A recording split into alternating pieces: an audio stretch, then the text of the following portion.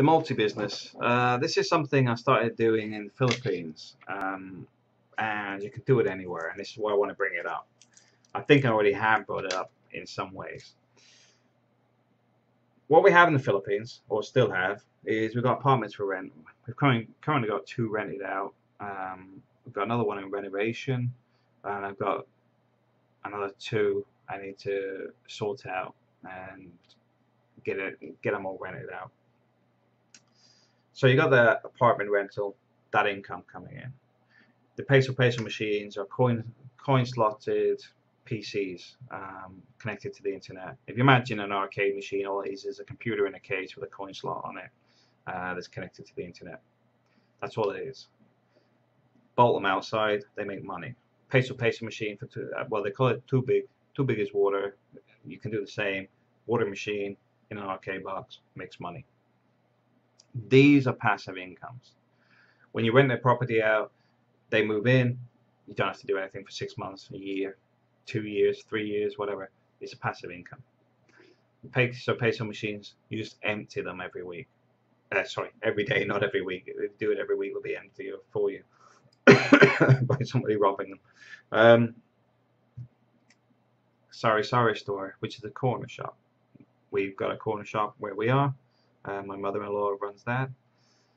That sells beer, sweets, whatever to the locals. That makes another income. Makes my mother-in-law independent because she runs that. That's her business. We just help build it up and left my mother-in-law to it.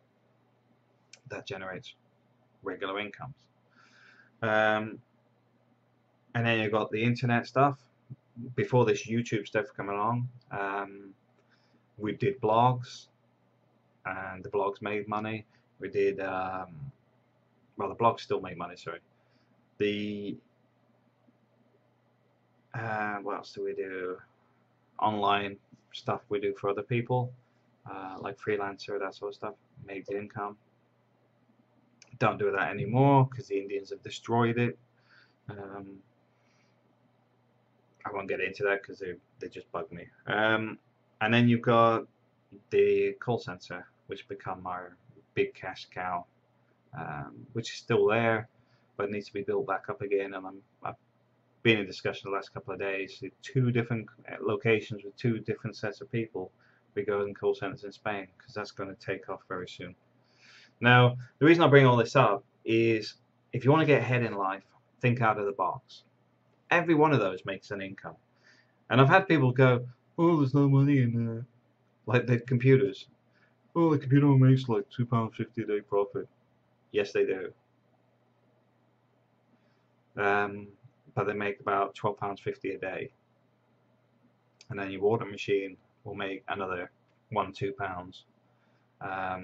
Then your rentals will make you another 6,000 pesos each a month, if not more. Then your sorry store makes another 10,000 pesos a month. Then if you had space for backyard pigs and sold your meat black market, you could make another 3,000 pesos a month off that meat as well. And the list goes on. The whole point is the passive incomes make money when you're not there.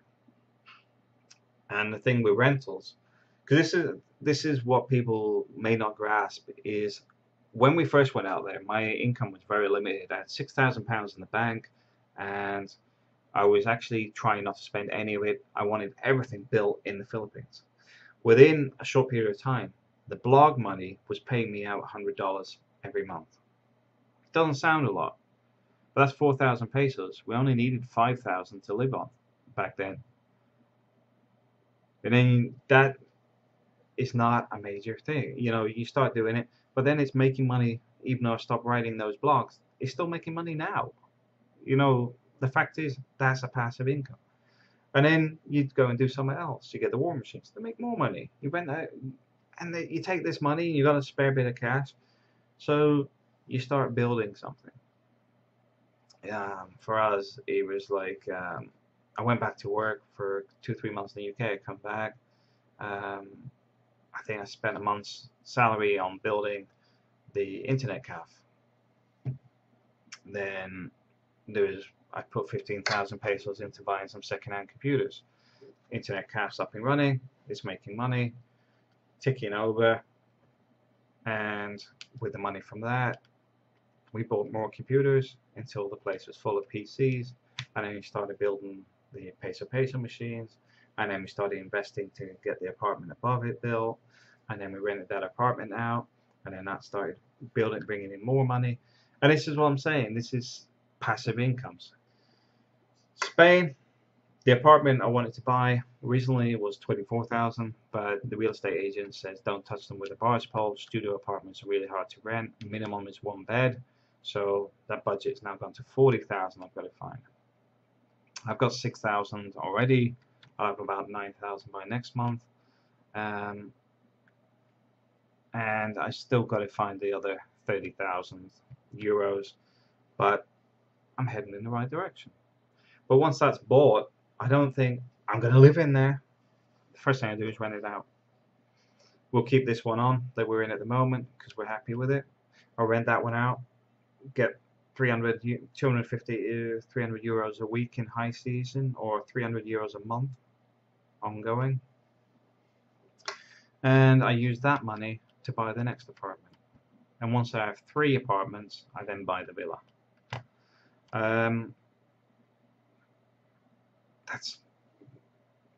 That's how I work things, and we want this 3-bedroom apartment that's not far from us. It's about 9,000 euros, but I've got to get the 1-bedroom first, then we'll get that one, but we may live in that for a year after we get ahead, but later on we'll rent it out, drop back down to a smaller one for a bit, use the money from that rental to buy the villa.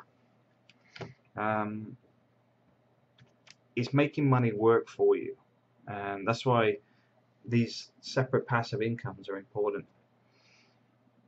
In my passive incomes a month, I probably make $1,300. Has been as much as 2,500. I've also done stuff like data-wise, where I can make $300 a time. But the fact is, these are all outside my day-to-day work. The day-to-day work is the bill payer. But progressive, moving forward, is always this extra money. Although, right now, because we're in a good situation financially, I'm moving some of my day-to-day money and my working money into paying for these apartments, because we want to do it in the next couple of years. Because you imagine, you get 2 or 3 apartments rented out, and you got 900 euros coming in or more on a regular basis. You can actually retire, because you don't need to work full time. I mean, when I say retire, I don't mean sitting around just waiting to die. I mean, like, I could actually just jump in a van and travel around for 2 years. But it all comes from building these things up in the background, and there's nothing to stop you doing it. One of the things I'm trying to encourage my brothers to do, because they're sat around the house at the moment, my parents, is doing the car boots. There's loads of stuff you can buy and sell. I'll give you an example of where to make money. Playmobil toys. You might go to the car boot and pick one up for like 10, 20 pence for a little character. That character is worth £1 to £5. Doesn't sound a lot, but you pick up a truck, you know, a camper van, Playmobil camper van, for the car boot price, probably about £2.50, £3. You'll get £12 to £15 online for that. You see the pattern. You can wander around taking money from car boots and then sticking them on eBay. In the same way, you could find stock that you can take to a car boot on the weekend and sell, or maybe there's something you can make. I've got a friend who makes wooden bowls. He's got wood turning equipment and stuff like that, so he makes these very nice bowls. He takes them to a arts and crafts show. He does that at the weekends. He makes them, then he'll go to one of these craft shows once a month. These bowls sell for £100 to £200 each. Now, he knows what he's doing, fair enough. But you must have some skills that you can do at the weekends. And the reason I'm bringing this up is, if you want to get ahead financially, you need to think out of the box. You know, on TV, you don't see people doing 2 jobs or 3 jobs, do you? They always have the one job and moaning about their not having enough money in life, or they got so much money they just smile all day, don't even talk about cash. Both scenarios are fake. The one without cash is probably the most genuine, but at the same time, why didn't they do something about it? And I know some people are in that same situation where it's hard to get ahead.